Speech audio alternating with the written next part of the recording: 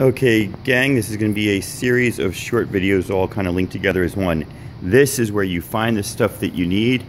You can roll the cart out. This cart here just has all the big base plates. Each group of 4 people needs 1 base plate.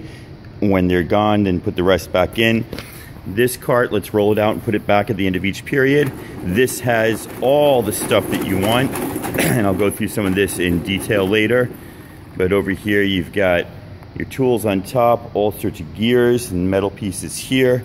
And then on this side, you've got 3 different size bolts. These are the longest on the left, I believe, or the shortest, I don't even know. Yep, these are the longest. All of these are the same width, and so they're all used with the nuts that are right here next to them. These are called star nuts because they've got the little star.